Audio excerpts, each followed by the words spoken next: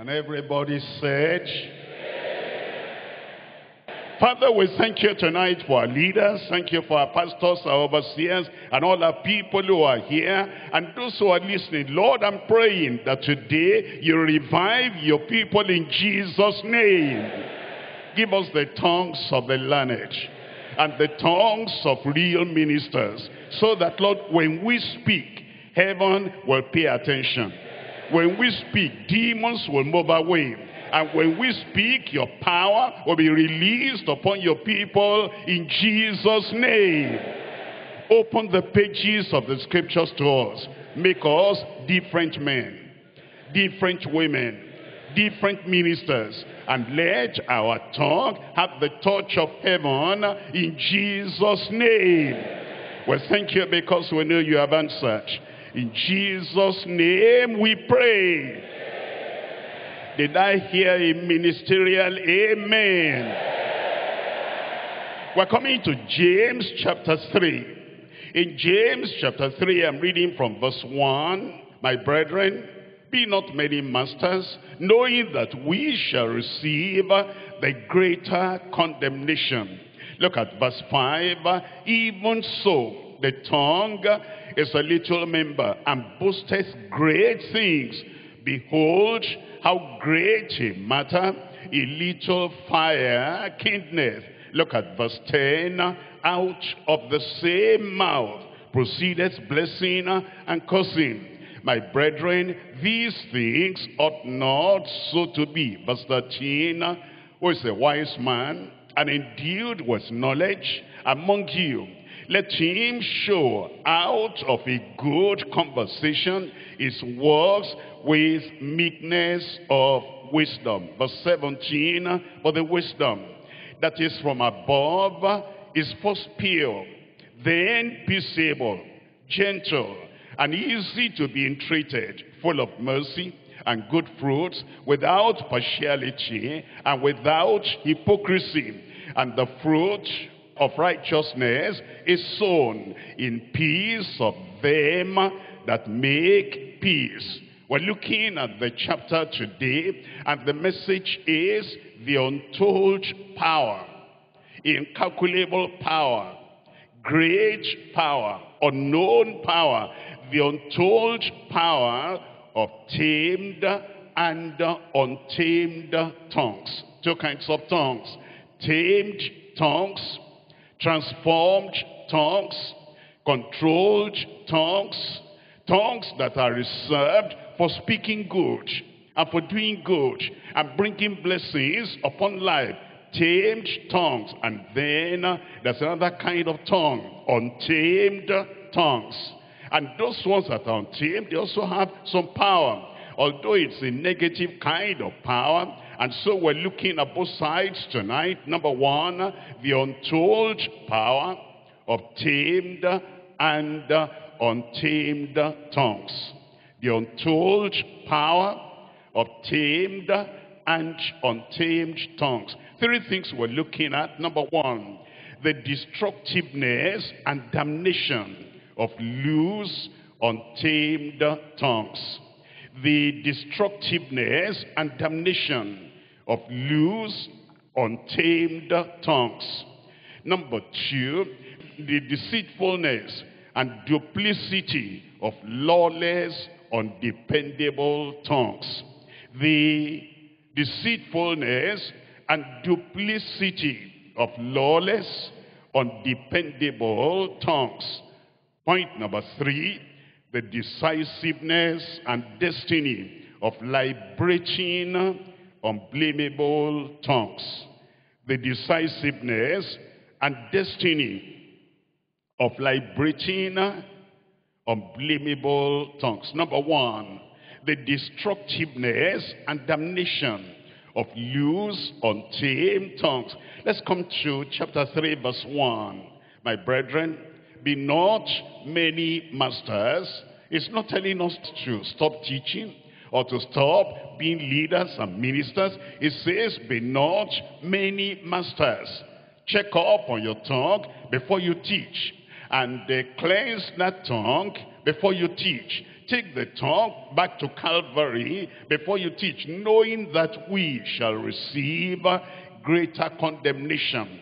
That is, if our tongues do not minister according to the word of God, and we do not minister grace to the hearers, there will be condemnation. For many things we offend all.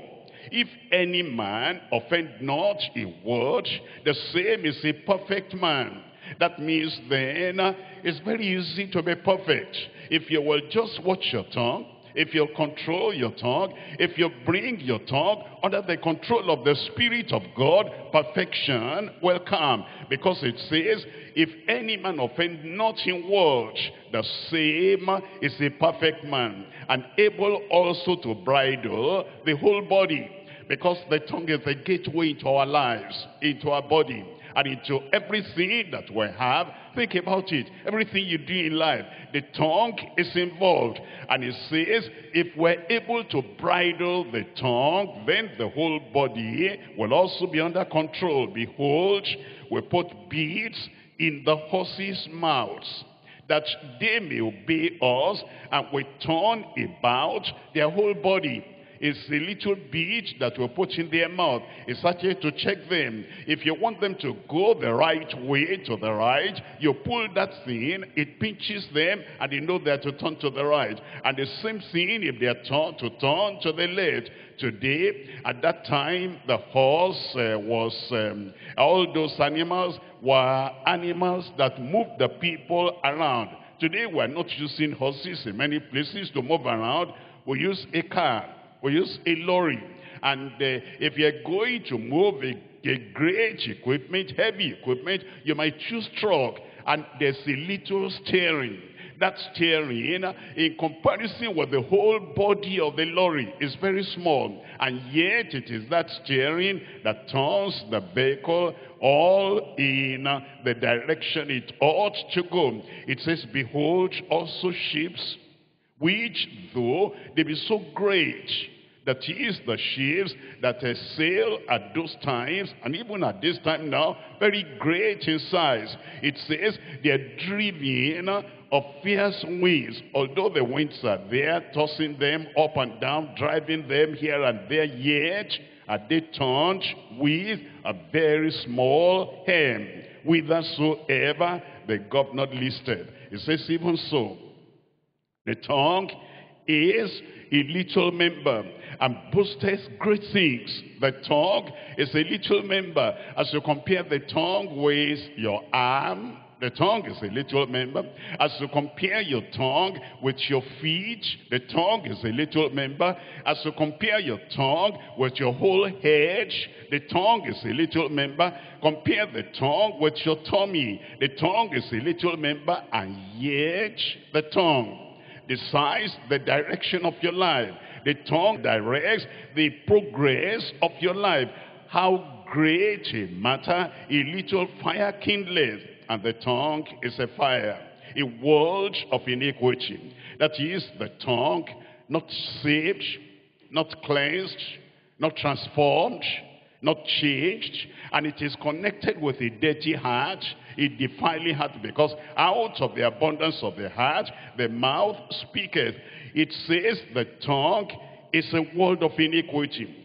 So is the tongue among her members, that it defileth the whole body, and setteth on fire the course of nature, and it is set on the fire of hell. It leads the whole man the wrong way. It leads the whole man down the drain. The tongue uncontrolled, the tongue undependable, the tongue untamed, the tongue not transformed, the tongue of the unsaved man, the tongue of the backslider, the tongue of the carnal, and the tongue of the one that is careless in life drives him to hell. It is set on the fire of hell. For everything, every kind of beast, and of birds, and of serpents, and of things in the sea, is tamed and has been tamed of mankind. But the tongue can no man tame. Education alone does not tame the tongue. Civilization alone does not tame the tongue. And being a man of position, a woman of position, does not tame the tongue. Being a man of wealth, a woman of wealth, alone does not tame the tongue. Even religion alone by itself does not tame the tongue. But the tongue can no man tame. It's an unruly evil, full of deadly poison. And as you see, when it says we should not be many masters, it says we should not, be many teachers, many counselors, and many advisors, and many people that will just jump into the ministry, and then they begin to minister. The tongue is very important. Come to Job chapter 42. I'm reading from verse 7. Job chapter 42, verse 7. And it was so that after the Lord had spoken these words unto Job, the Lord said unto Eliphaz the Temanite, my wrath is kindled against thee, and against thy two friends, for ye have not spoken of me the thing that is right, as my servant Job has. You remember the friends of Job? They thought they were counseling. They thought they were teaching. They thought they were revealing knowledge. And they even told Job, they said, Job, listen, don't argue. We're telling you what we're sure of. And they said, we have searched this out, and we know it, and it is true. And at the end of the whole thing, God came to them and said, you have not spoken right. You jumped into the ministry of teaching, into the ministry of counseling, and judgment is coming. But look at how they were sure of what they were saying. I'm looking at Job chapter 5 and verse 27. Job chapter 5 verse 27. They said, lo, this, we have searched it, so it is. Hear it, and know thou it for thy good. That's how sure they were. That's how confident they were. They thought they were saying the right thing in all the things they were telling Job.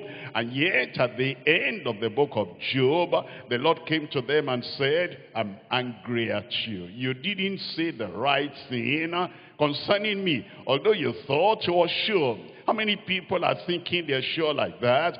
When they talk, when they preach, when they teach, when they minister, when they counsel, and they're so very sure they say, look, if you don't hear what I am saying, you are forever lost. And yet, like the friends of Job, they jumped into the ministry without knowing what they were talking about. Come back to Job chapter 42. And I'm reading from verse 8. Therefore, take unto you now 7 bullocks, and 7 rams, and go to my servant Job, and offer up for yourselves a burnt offering, and my servant Job shall pray for you. For him will I accept. Listen to this now. Lest I deal with you after your folly. Lest I deal with you after your folly. All the things they said to Job, all the counseling they gave to Job, all the advice they gave to Job, the Lord summarized everything, bundled everything together, and he said it was folly. In that ye have not spoken of me the thing which is right, like my servant Job. And that's why the Lord is telling us that we need to watch our tongue, and we need to see what we're saying, and to see that's according to the word of God, lest what we say will bring us into untimely judgment. Let's look at 2 Samuel. 2 Samuel, I'm reading from chapter 1. 2 Samuel chapter 1, and I'm reading here from verse 5. 2 Samuel chapter 1, verse 5. And David said unto the young man that told him, how knowest thou that Saul and Jonathan, his son, be dead? He came to give information. David will like this one. David will appreciate this one. His greatest enemy has died, and Saul is gone, and Saul will not trouble him anymore. And I must very quickly take this information to David. Be not many masters. Don't be such in a hurry. Stay back, stand back, and think of what you are saying, and think of the consequence of what you are saying. Look at it in verse 6, and the young man that told him said, as I happened by chance upon Mount Gilboa, behold, Saul leaned upon his spear, and lo, the chariots and the horsemen followed hard after him. And when he looked behind him, he saw me, and he called unto me. And I answered, here am I. And he said unto me, who art thou? And I answered him, I am an Amalekite, not an Israelite. And these people who are not born again, who are not part of the Israel of God, this is how they come to tell stories. Stories that are not true, because they're looking for the praise of men, and they're looking for reward. Be not many masters. Don't be such in a hurry. I've had this, I've had this. I'm going to give the information to so and so. Look at verse 9. And he said unto me again, stand, I pray thee, upon me, and slay me, for anguish is come upon me, because my life is yet whole in me. So I stood upon him. That's a lie. He told a lie against himself because he was looking for something. Be not many masters. Look at the information you want to give, and be sure that this information is the absolute truth. It says, so I stood upon him, and I slew him, because I was sure that he could not live after that he was falling. Look at verse 11. Then David took hold on his clothes and rent them, and likewise all the men that were with him. And they mourned and wept and fasted until evening for Saul and for Jonathan his son, and for the people of the Lord, and for the house of Israel, because they had fallen by the sword. Look at verse 13. And David said unto him, unto the young man that told him, whence art thou? And he answered, I'm the son of a stranger, an Amalekite. And David said unto him, how wast thou not afraid to stretch forth thy hand to destroy the Lord's anointed? And David called one of the young men and said, go near and fall upon him. And he smote him that he died. He died for the information he came to give. He died for wanting to have the praise of men. He died for saying that he was the one that killed Saul. Be not many masters. Do not be such in a hurry, carrying stories about this happened, this happened, this happened. How do you know that that thing happened? Don't endanger your life, because it says we shall receive more condemnation. Look at verse 16. And David said unto him, thy blood be upon thy head, for thy mouth has testified against thee, saying, I have slain the Lord's anointed. I have slain the Lord's anointed. But look at the real thing here now. Chapter 4 verse 10. Chapter 4 verse 10. That is 2 Samuel chapter 4 verse 10. When one told me, saying, behold, Saul is dead, thinking to have brought good tidings. David knew. He could see through the lie. He could see through the deception. He could see that the man just wanted to give him the information. And then he brought himself into the story, thinking that he's going to get something out of David. And I took hold of him, and I slew him in Ziklag, who thought that I would have given him a reward for his tidings. I would have given him a reward for his tidings. Watch your mouth. Close that mouth. You don't have to say that thing. You don't have to spread any story. You don't have to bring, this from this to that. because there is danger for the people that go around and they're telling what people want to hear. He came to tell David what he thought David would want to hear. Daniel chapter 6. In Daniel chapter 6, I'm reading from verse 6. Daniel chapter 6, we're looking at verse 6. Then these presidents and princes assembled together to the king, and they said thus unto the king, King Darius, live forever.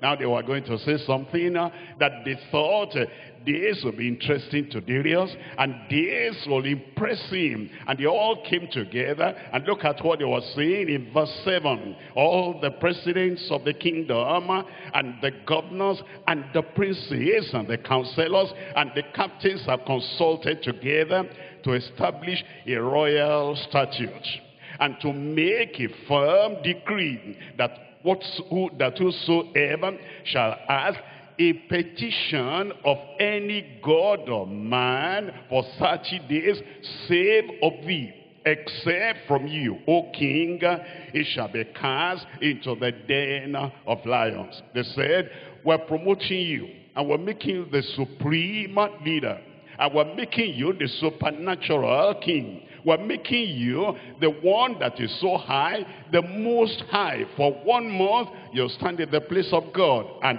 that flattered the king. And they thought, isn't it a good thing that we even came out with something like this? And of course, they were after Daniel. Look at verse 8. Now, O king, establish the decree and sign the writing, that it be not changed according to the law of the Medes and the Persians, which altereth not. Wherefore the king Darius signed the writing and the decree. You know the story. I'm just bringing out the point that it was with their mouth. They destroyed themselves. Look at now verse 24. In verse 24, and the king commanded, and he brought those men which had accused Daniel, and they cast them into the den of lions, them, their children, their wives, and the lions had the mastery of them, and break all their bones in pieces, or ever they came at the bottom of the den. It was their mouth. It was their mouth.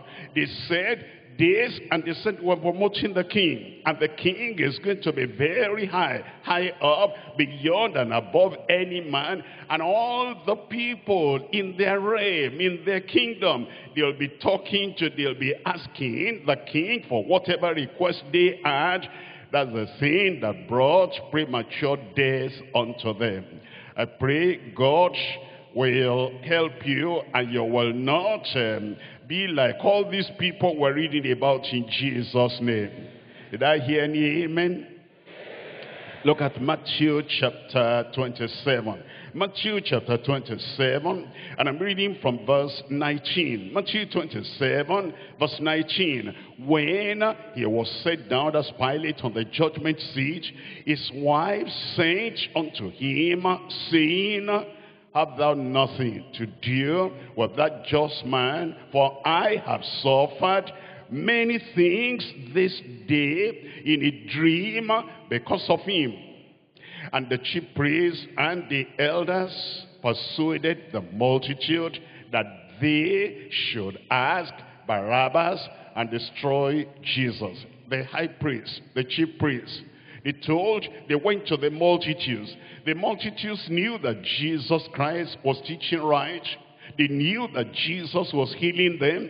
They knew that they had never seen any minister, any prophet, anyone like Jesus. In fact, they even wanted to make him a king. And they ran after him. When did you come here? And they wanted to make him a king so that he will be blessing them and healing them and providing for them.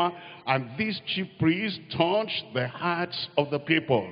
And they persuaded them. They used their tongues to persuade them that Barabbas should be released and Jesus should be destroyed. Verse 21, the governor answered and said unto them, whether of the twain will ye that I release unto you? They said, Barabbas.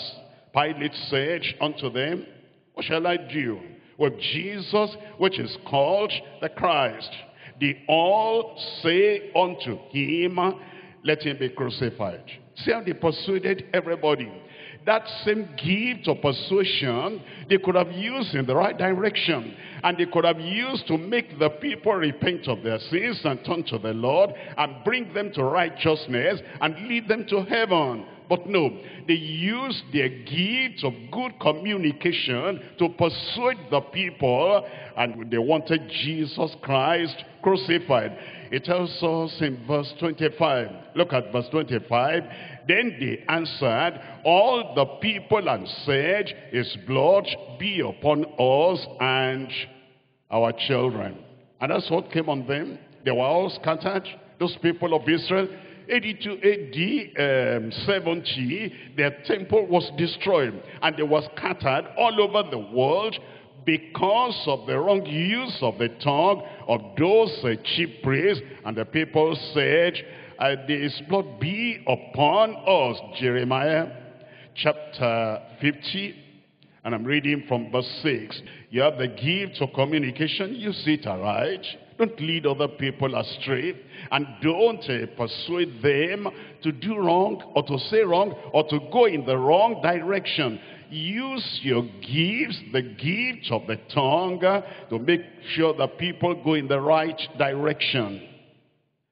Jeremiah chapter 50, I'm reading from verse 6. My people have been lost sheep. How? Their shepherds have caused them to go astray. They persuaded the people to ask for the crucifixion of Jesus. And it is like that today. There are some people who are preachers in many churches and many denominations. They have good gifts and they have wonderful gifts. They can be very persuasive when they talk. But you know, they persuade the people that it's not necessary to repent. Already God has forgiven everybody. Christ died for everybody. And they persuade the people to remain in error. Other people, they use their gift of communication to say, well, already, once you confess your sin to the priest has forgiven you. You're already on your way to heaven. He has given us the right that we forgive you. And once we forgive you, you are totally forgiven. They use their gifts to deceive the people and to make them go astray. Other people will say there's no hell. Look at God. God is kind and God is merciful and God is loving. How can a loving God send anybody to hell? There's no hell at all. Other people will say, yes, there's punishment, of course. There's purgatory. You will go to a particular place for some time, and then after you are purged in that purgatory, you will go to heaven. Eventually, everybody will get to heaven. And the people are persuaded, and they don't want to hear any other thing. It says, my people have been lost sheep. Their shepherds have caused them to go astray. They have turned them away on the mountains. They have gone from mountain to hill, and they have forgotten their resting place. They have forgotten their resting place. Let's come back to James chapter 3.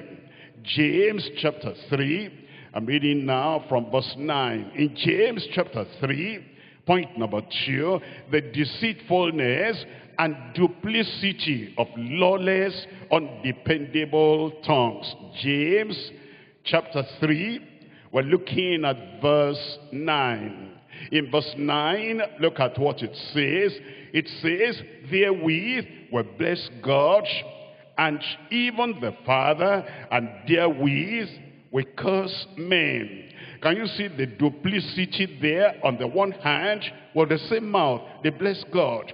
And with the same mouth, they curse men, which are made after the similitude of God. Look at verse 10. Out of the same mouth proceedeth blessing and cursing. Out of the same mouth proceedeth blessing and cursing. Those things are opposites. Blessing is not cursing. Cursing is not blessing, but it's coming out of the same mouth. the duplicity. Look at that verse 10. My brethren, these things ought not to be. Look at verse 11.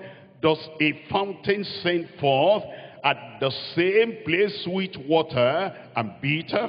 Look at that again. It's the duplicity is emphasizing here.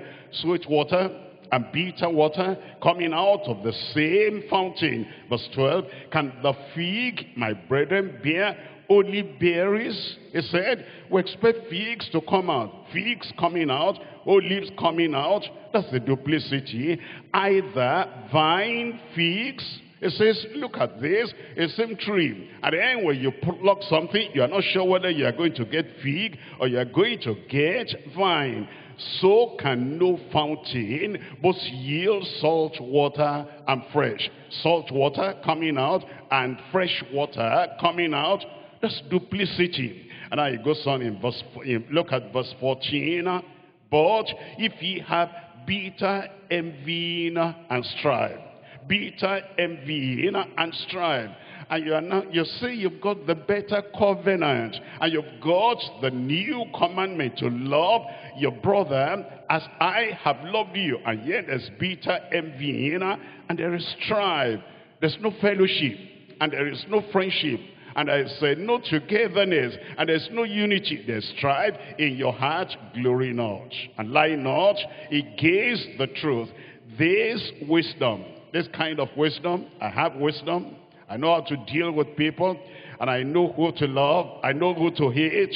That wisdom is not coming from God. I know when to refresh people, and I know when to, be very heavy on people. That's not the wisdom from God. It says this wisdom descendeth not from above, but is earthly, sensual, devilish. For where envying and strife is, where envying and strife is, there is confusion and every evil work. It's telling us to examine ourselves. He has sent us out to gather. Some people gather and they scatter. With their tongue, they gather people. And with the same tongue, they scatter. Duplicity. He sent us to build, but there's some people with their tongue, they build. They give us encouraging words, and they give us uplifting words, and they build. But the very next moment with that same tongue, they destroy what they are building. Some people, they heal by their tongue, by their encouragement, by their sympathy. But then, on the other hand, they hurt the same people. They have been instrumental in healing. You cannot depend upon them. They are undependable, and their tongue is lawless. There is no control. There's no principle. They heal and they hurt. They teach to be strong. When they teach and they bring the word of God, and you hear that, you are strengthened because they teach to make you strong. On the other hand, they tempt to weaken. They tempt to weaken. The same person who is teaching, and is teaching effectively, and you're so happy that you have a teacher like that, on the other hand, he tears you down. It tempts you, and it provokes you. There are people who support, and when you want to do something, you're so happy, you go to them, and they support you, and they encourage you, and they even enlighten you. They say, you can do it this way, and that way. After that support, with the same tongue, the same mouth, they sabotage.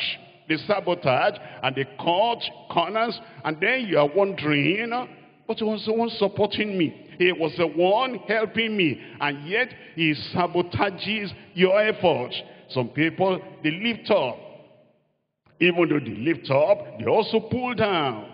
They are not dependable. And today, as you see them, when they are happy and they know the words to say to you, it will encourage you. It will lift you up. And tomorrow something happens that you don't know what has happened, and they pull you down. Why is he like that? He's lifting me up and then later he's pulling me down. There's some people, they refresh you. They refresh you. And when you listen to them, how fresh everything is, but later they reproach you. There are people who endorse you. I want to do this. They say, count on me. Count on me. You are endorsed. And then you can carry that about and, so-and-so endorsed my effort. And so-and-so endorsed my vision. He said, I am endorsed. And then later, the same person who has endorsed you will endanger you. And then will put stumbling blocks in your way. And when you hear what he tells other people about you, you say, that cannot be. He endorsed me. He was the one that said this and this, but he says other things that will endanger. And it is this duplicity that the apostle is saying it should not be. I pray the Lord will cleanse us tonight. The Lord will cleanse us tonight. And all the deceitfulness and duplicity of lawless, undependable tongues, the Lord will take away in Jesus' name. Say amen for the church. Psalm 62. Psalm 62, I'm reading from verse 4. Look at them here. Psalm 62, we're looking at verse 4. It says, they only consult to cast down from his excellency. They delight in lies. Look at this. They bless with their mouth, but curse inwardly. They bless with their mouth, but curse inwardly. Look at Psalm 50. I'm reading from verse 16 and verse 17. Psalm 50. We're looking at verses 16 and 17. They're up, they're down. They're left, they're right. They're forward, they're backward. They heal, they hurt. They teach, they tempt. They preach, they provoke. Think about that. Look at Psalm 50, verse 16. But unto the wicked, God says, what hast thou to do to declare my statutes? They're preaching. They're declaring the statutes of the Lord. Or that thou shouldest take my covenant in thy mouth. They actually take the covenant of the Lord in their mouth. God is faithful. God is a covenant-keeping God. And God is wonderful. And God will do this and will do that. That's taking the covenant of the Lord in their mouth. Seeing thou hatest instruction and casteth my words behind thee. Look at the opposite. Verse 16, positive. Verse 17, negative. Look at verse 19. In verse 19, thou givest thy mouth to evil, and thy tongue frameth deceit. Thou sittest and speakest against thy brother. Thou slanderest thine own mother's son. Outwardly and openly, they'll say nice things, but in the private, they say something negative. Psalm 55, I'm reading from verse 21. The words of his mouth were smoother than butter, but war was in his heart. His words were softer than oil, yet were they drawn salt. You can see the opposite right there. Is the duplicity of an undependable, lawless person. Even though it might appear smooth and appear nice and appear good, appear merciful, appear peaceful, on the other hand, there is war coming out from the heart. Proverbs chapter 26. In Proverbs chapter 26, here we're reading from verse 25. Proverbs 26, verse 25. When he speaketh fear, believe him not. For there are 7 abominations in his heart. He speaketh fear. He knows what you want to hear. He knows what you would like to hear, and therefore he says what looks right, what looks acceptable. And yet there are 7 abominations in the heart, whose hatred is covered by deceit. His wickedness shall be showed before the whole congregation. His wickedness eventually will be showed before the congregation. Whoso diggeth a pit shall fall therein, and he that rolleth a stone, it will return upon him. A lying tongue hated those that are afflicted by it. A lying tongue, a deceptive tongue, hates the people that are afflicted by that lie, and a flattering mouth worketh ruin. Let's look at somebody. And you see this duplicity we're talking about. Numbers chapter 22. Numbers chapter 22. And I'm reading from verse 18. Look at the statement of this man. Numbers 22. And we're reading from verse 18. In verse 18, this is what it says. It says, Balaam answered and said unto the servants of Balak, if Balak will give me his house full of silver and gold, I cannot go beyond the word of the Lord my God to do less or more. Words of consecration, no covetousness. And I don't want your money. I don't want your silver. I don't want your gold. God is my God. I cannot go beyond the word of my God to do less or more. Look at verse 38. In verse 38, and Balaam said unto Balak, Lo, I am come unto thee. Have I now any power at all to say anything? The word that God putteth in my mouth, that I shall speak. What a great preacher. What a dependable prophet. That's what you think. But keep on reading. Look at chapter 23. Chapter 23, verse 10. Chapter 23, verse 10. Who can count the dust of Jacob and the number of the fourth part of Israel? Let me die the death of the righteous, and let my last end be like his. That's a spiritual man. That's what you think. He wants to die the death of the righteous, and he wants my last end to be like the end of that righteous man. Look at verse 26. In verse 26, but Balaam answered and said unto Balak, told not I thee, saying, all that the Lord speaketh, I must do? What a man, and what a spiritual man, and what a giant in the faith. That's what you'll think. Come to chapter 24. In chapter 24, I'm reading from verse 12. It says, and Balaam said unto Balak, speak not I also to thy messengers, which thou sentest unto me, saying, if Balak would give me his house full of silver and gold, I cannot go beyond the commandment of the Lord to do either good or bad of mine own mind. But what the Lord says, that will I speak. Well, that's the man. And as you see the man, he appears consistent, and he has been saying the same thing over and over. Look at verse 16. In verse 16, he has said, which heard the words of God and knew the knowledge of the Most High, which saw the vision of the Almighty, falling into a trance and having his eyes open. I see him, but not now. I shall behold him, but not nigh.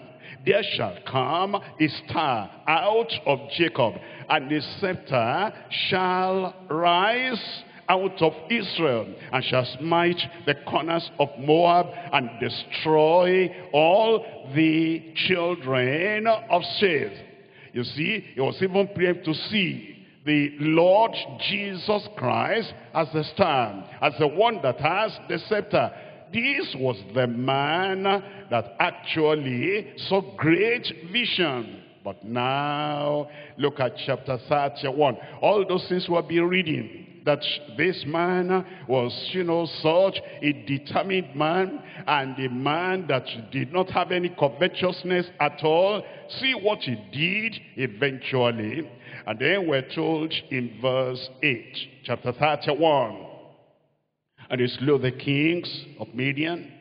A war came out eventually, besides the rest of them which was slain, namely Evi, and Rechem, and Zor, and and Reba, 5 kings of Midian, and tell me the name, Balaam also, the son of Beor, they slew with the sword.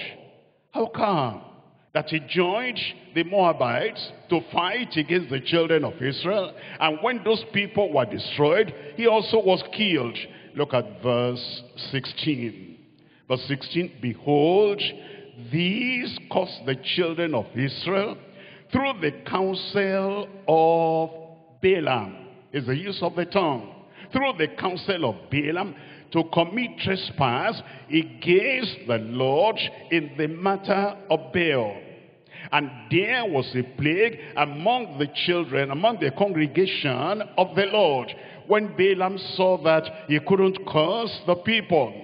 And he had a good front, a positive front, and he said, I don't want your money, I don't want your silver, I don't want your gold, I don't have any covetousness. I'm all right the way I am. And whatever the Lord has told me, that's what I'm going to declare. And eventually, when he couldn't curse them, he said, but Balaam, let's come back now from the public. Don't let us, stay at the point of sacrifice. But I can advise you, if you want to get those people, and then you're going to pay me for this now, because this is secret counsel. If you release your women, and those Israelites, if they commit sin with those your women, God will forsake them, and very easily you'll capture them and you'll destroy them through the counsel of Balaam. That's what Balak eventually did, and thousands of those people died. Look at the comment of the word of God concerning him, Revelation chapter 2, reading from verse 14. Revelation chapter 2, reading from verse 14. But I have a few things against thee, because thou hast them that hold the doctrine of Balaam, who taught Balak to cast a stumbling block before the children of Israel, to eat things sacrificed to idols, and to commit fornication. Look at the man that said, I don't have any covetousness, I don't want your money, I don't want anything. I am a man of the word, and only what the Lord has put in my mouth, that's what I'm going to say. Behind, he contradicted all that. There are people that say one thing in the open, and they say another thing in the private. We're looking at 2 Peter chapter 2. 2 Peter chapter 2, I'm reading from verse 15. 2 Peter chapter 2, verse 15. Which have forsaken the right way, and are gone astray, following the way of Balaam, the son of Bosor, who loved the wages of unrighteousness. He actually loved the money, but was saying another thing. He was covetous, but was saying another thing. But he was rebuked for his iniquity. And the dumb are speaking with man's voice, forbade the madness of the prophet.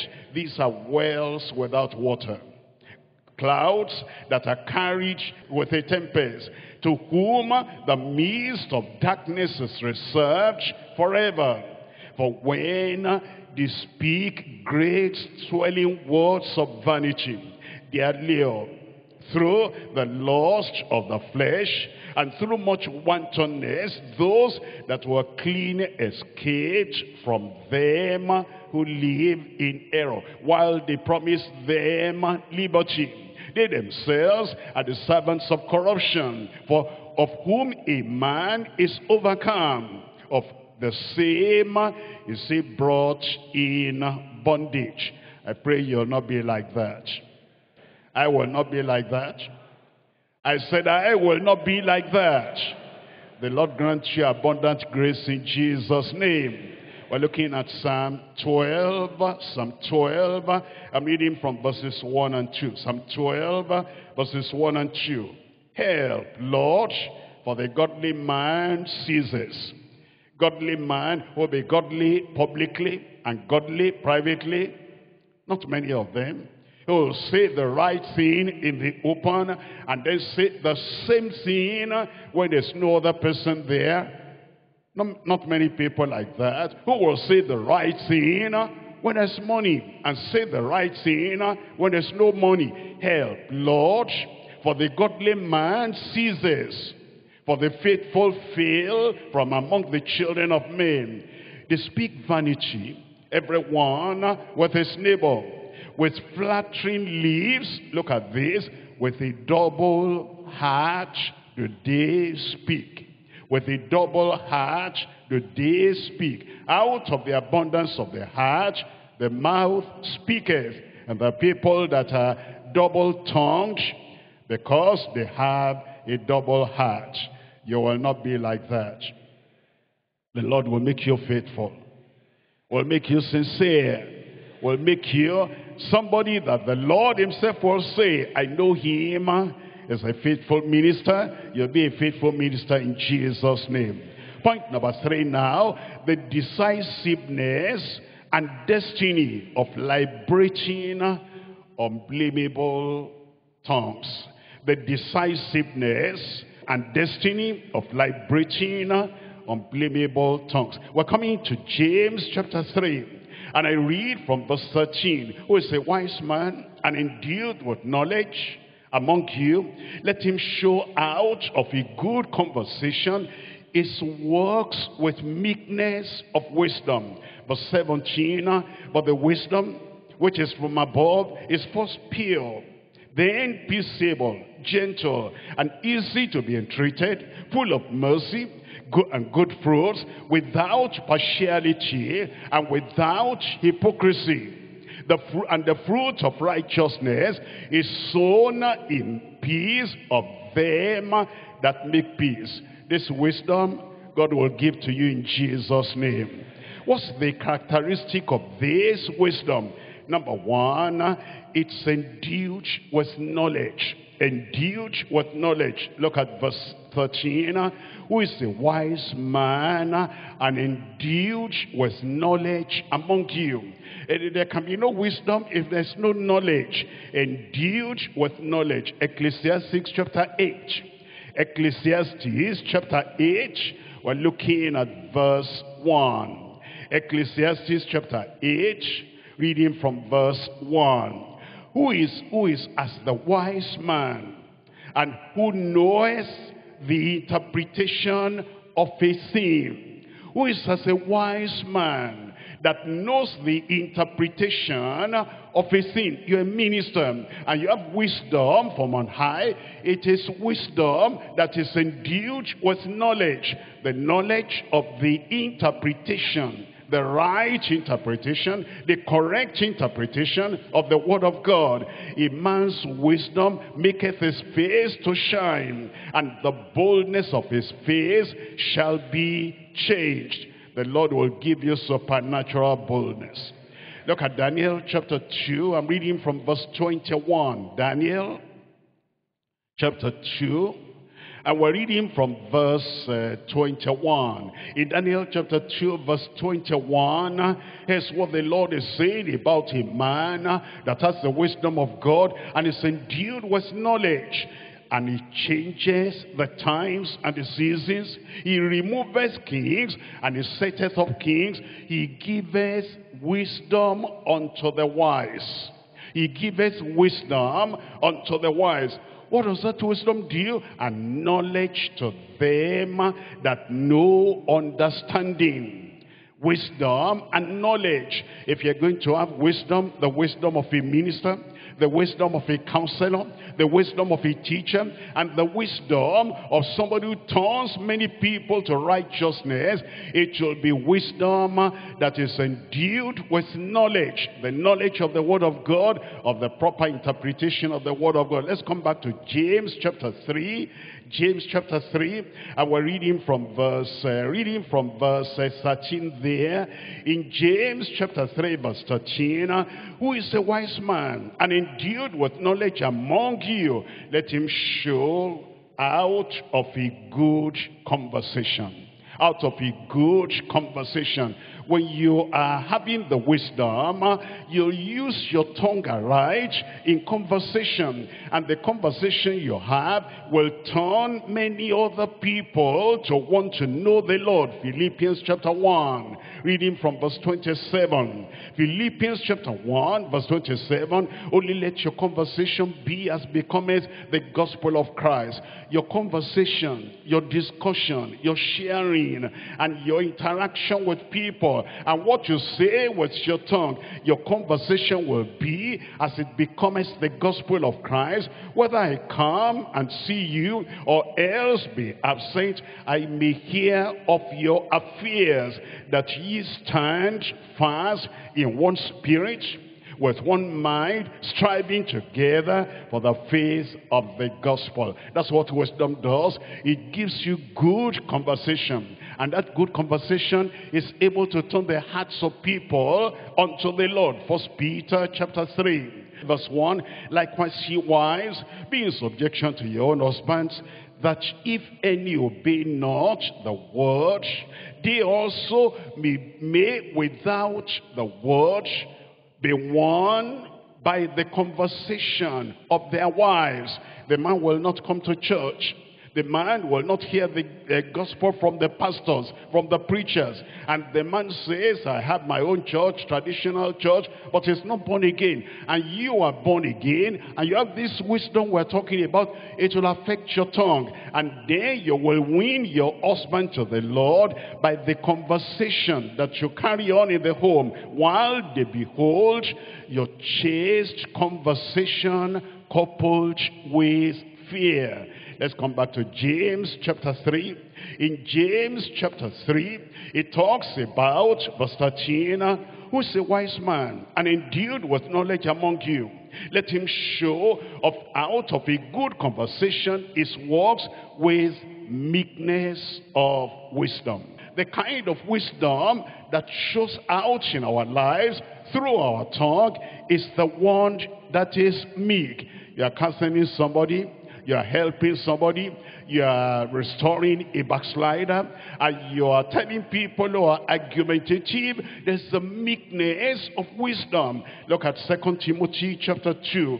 2 Timothy chapter 2, verse 25. 2 Timothy chapter 2, verse 25.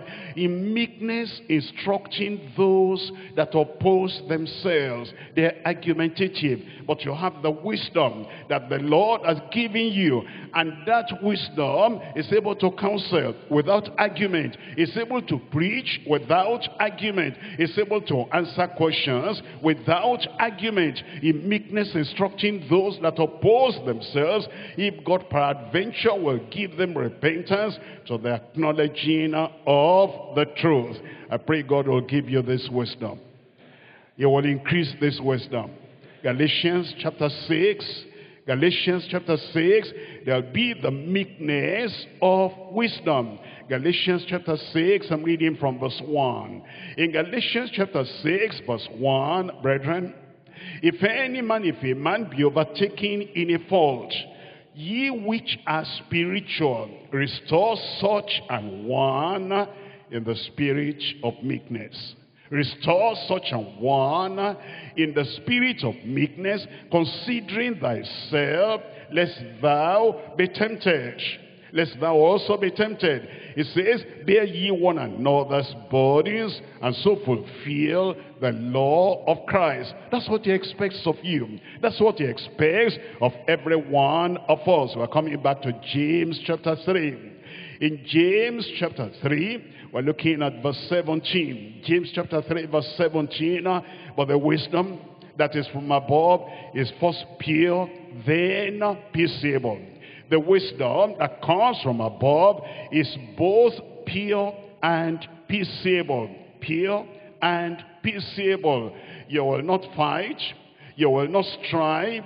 If anybody is argumentative or is quarrelsome, is pugnacious, you're not going to take part in that. You're going to show that you are different with the use of your tongue. He abuses, he raises curses upon you, he contradicts you, he kind of provokes you, but you're not going to respond to that. Romans chapter 12. In Romans chapter 12, reading from verse 18. Romans chapter 12, verse 18. If it be possible, as much as lies in you, live peaceably with all men. Live peaceably with all men. Verse 19. Dearly beloved, avenge not yourselves. Dearly beloved, you're a preacher, you're a minister. Don't use the pulpit to attack the people that are causing you problems. And they're causing you some real serious problems, and they're trying to provoke you. And you see that, that fellow is there, and you can identify him.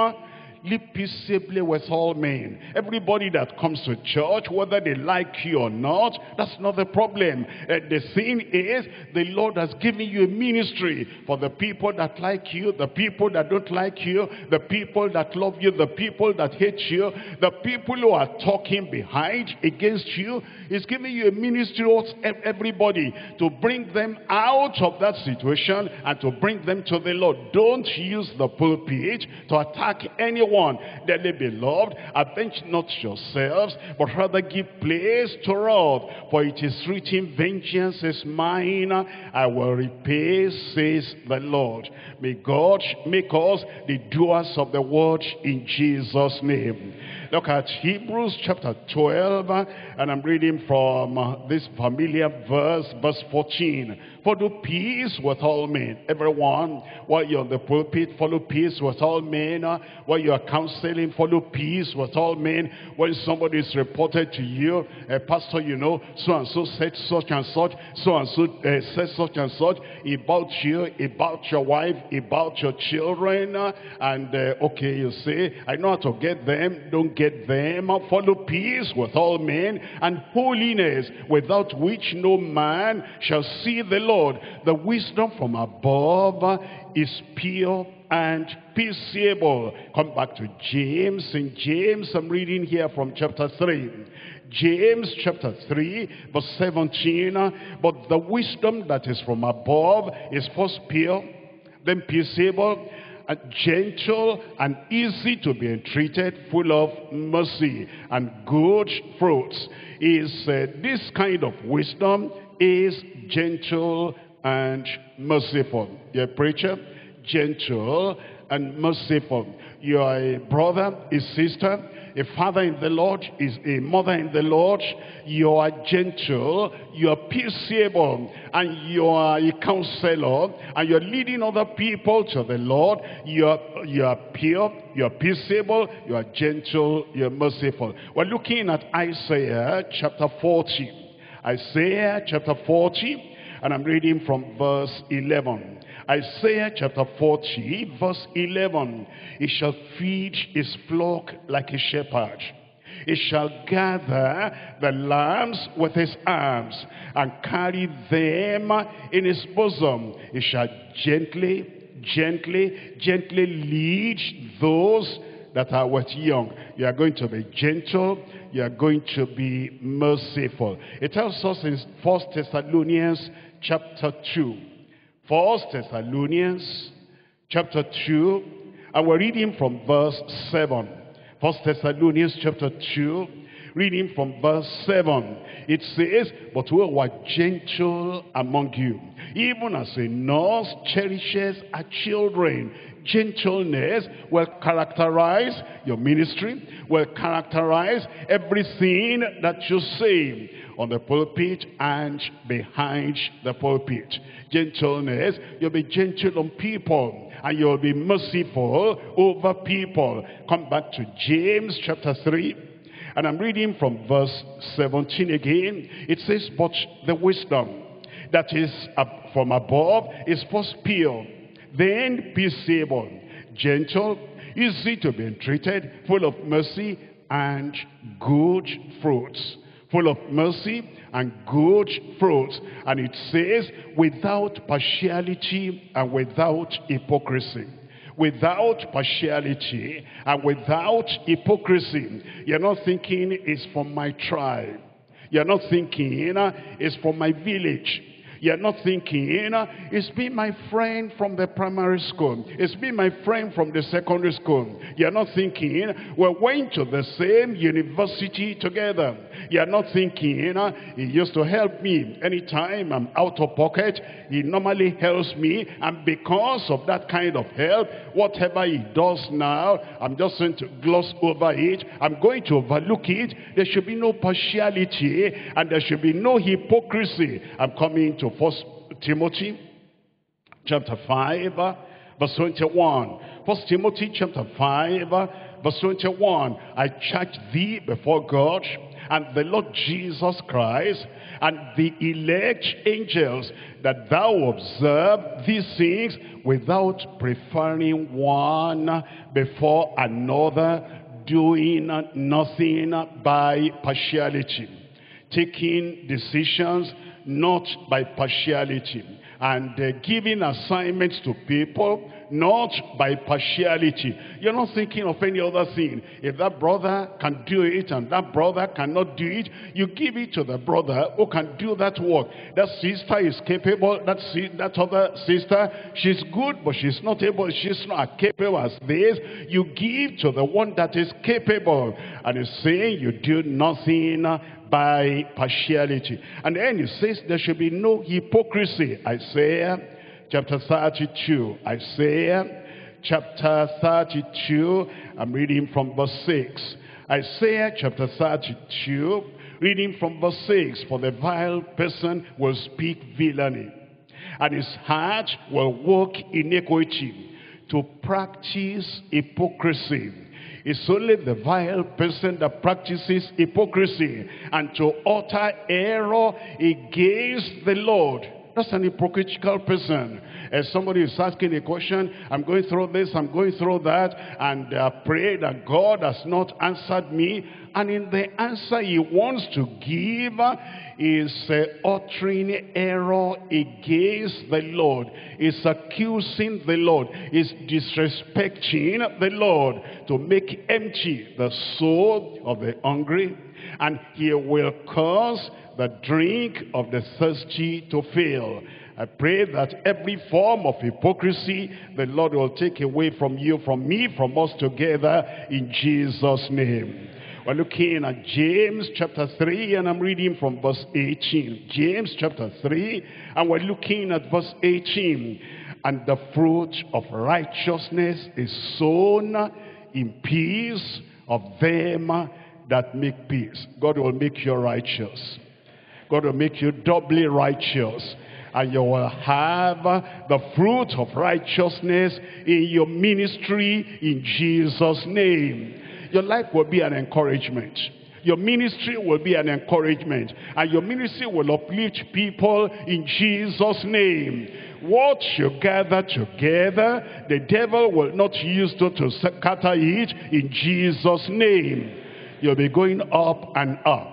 And you'll be making progress in your life. And the fruit of righteousness will have effect in your life, effect in your family, and effect in your ministry in Jesus' name. And you'll be an inspiration, an encouragement to other people. And the people God uses you to encourage, you'll not be the one that will pull them down again in Jesus' name. A good amen. Philippians chapter 1. I'm reading from verse 11. Philippians chapter 1 verse 11. Being filled with the fruits of righteousness. Your fruit of righteousness will not be scanty.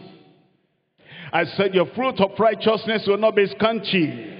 Being filled with the fruits of righteousness, which are by Jesus Christ, unto the glory and praise of God. But I would ye should understand, brethren, that the things that happen to me are falling out rather onto the furtherance of the gospel. Everything that happens in your life will make you have progress in the gospel, will expand your ministry, and will make you reach out to more people in Jesus' name, so that my bonds in Christ are manifest in all the palace and in all other places. Look at verse 14.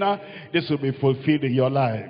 And many of the brethren in the Lord waxing confident by my bonds. When they look at what happens in your life, and they look at your deliverance, and they look at your freedom, and they look at your courage, and they look at the way you are still preaching the gospel, even whatever might have happened, the water that might have gone under the bridge, many of the brethren in the Lord waxing confident by my bonds are much more bold to speak the word without fear.